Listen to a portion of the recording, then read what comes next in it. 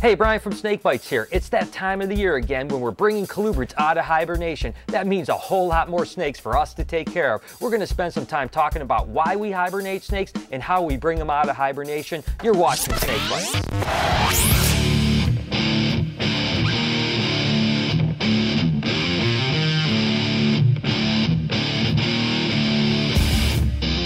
All right, so you guys are actually experiencing exactly what I'm experiencing. The lights are actually on in the colubrid room after 3 months of being dark in here. We've got the temperatures going from 50 degrees all the way up to about the mid-60s. Over the next week and a half, we'll bring them all the way up into the mid-70s, and then we'll go ahead and start to feed the animals. But first things first, why do we hibernate? We hibernate because it's really important to give these guys a dormant period. Most people think that males need a cool down period to go through spermatogenesis, which means that they need fertile sperm. They also believe that females need the same dormant period in order to start producing follicles. People have had success with not hibernating snakes and still getting fertile offspring, but most people have the best success when they do hibernate animals. And you know what? If you guys have one corn snake or a king snake as a pet, there's no need to hibernate it at all. The thing that's really cool now is to go through and see all these animals. Just figure, I just added 5,000 snakes to my collection overnight, so there's a lot of work that we have to go through. But what's really exciting is to see all the animals I've missed for the last few months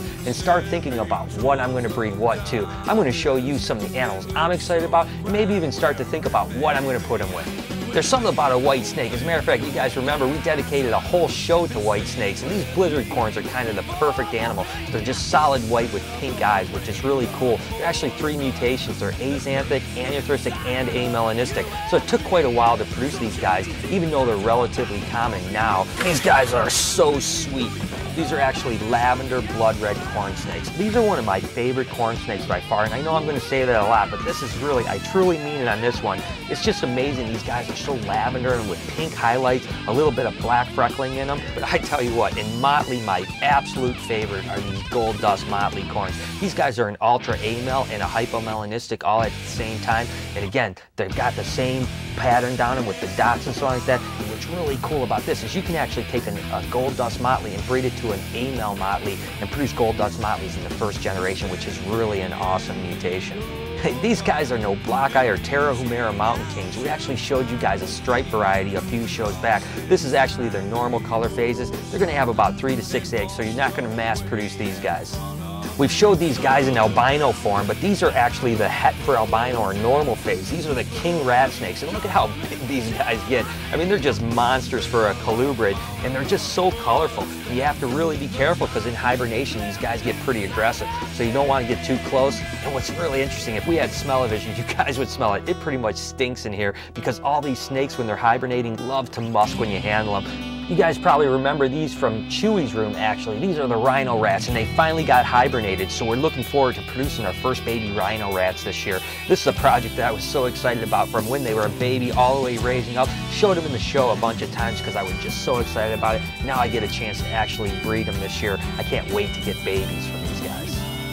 I gotta show you guys this anaconda hog. This one was in Chewy's room as well, and we have several animals, but this is by far my most beautiful one. And these guys were actually produced by Brent Baumgartner over at Superconda. It's just a really cool project, and we're looking forward to producing a bunch of different mutations over the next couple years in this.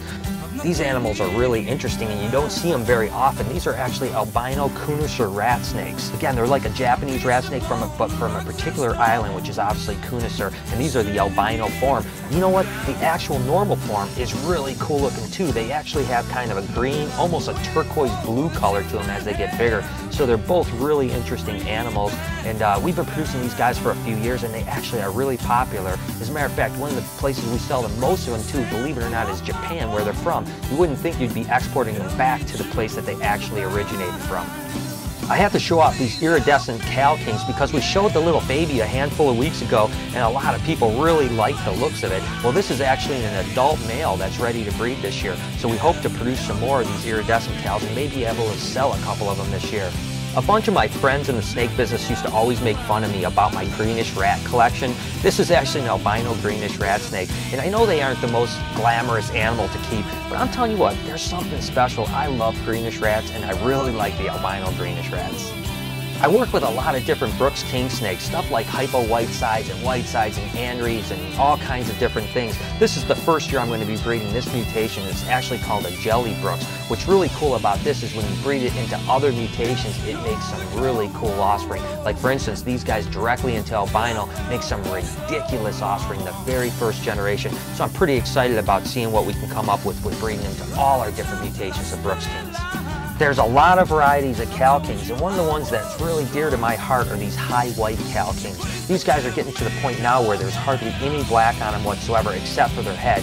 Literally, we're getting these solid white snakes with little black freckles and then this black head, so it's pretty cool. And as you breed them, they get better and better every generation. So we have our best animals up to size this year, so let's hope we produce some really sick babies. Another Cal King that I'm really excited about that you just don't see much of are these Ghost Cal Kings, but this is actually a chocolate version of it. So Ghost Kings are actually relatively rare to begin with, but this is actually the chocolate version. I think we have the only chocolate Ghost Cal Kings around, so it's going to be really cool to get these into other mutations and maybe even get some 3 or 4 bang Cal Kings in the not too distant future. I could show you guys things for hours in this Kluivert room, and as a matter of fact, I'm even discovering stuff that I either forgot or didn't realize I had. Just goes to show you we have a lot to look forward to this season. Snake myths, fact or fiction? Alright Bryce, so it's been a while since we've done a snake myth, but I got one for you. It might be a stretch, but somebody sent me an email saying the longer the mustache you have, the less likely you are to get bit by a snake. What do you think about that? Well, it has been a while since we've done one of these myths, and I do think it is a stretch. I'm not sure we're going to prove anything with this myth, but it is an awesome opportunity to see Chewy get bit. Definitely. Let's quit wasting time. Let's get to it. So, the mustache trick. Mustache on. Hi, Snake. Whoa! Hi, Snake. I got a big old mustache. Whoa! Hi, Snake. I got a big old. Whoa! Ooh. Oh. Now we'll try a different snake. Hi, Snake. Oh. Hi, Snake. Look at me. I got a big old mustache. You don't like big mustache. Hello, Snake. Ooh. Look at me, I got a big mustache. You don't bite a big mustache. Oh.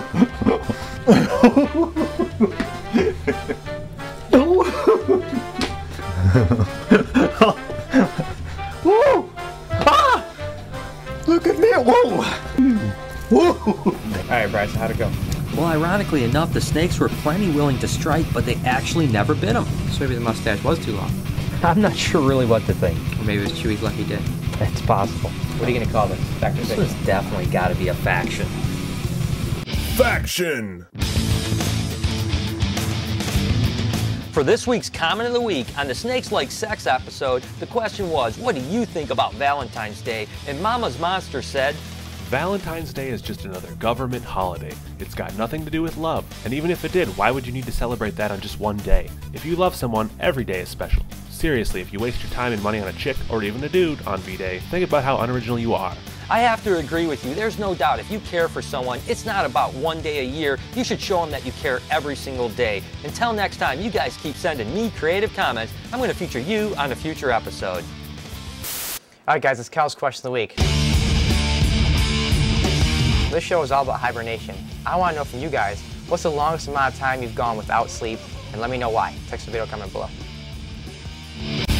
So there it is. I hope you guys enjoyed the show. I gotta tell you, I'm really excited to get these animals out of hibernation, even though it's gonna mean a whole lot more work. Next week, you guys gotta tune in, because we're heading on the road. We're gonna go to a school with about 300 or 400 wild kids that are gonna be super excited to see our reptiles. Until next time, you've been watching Snake Bytes.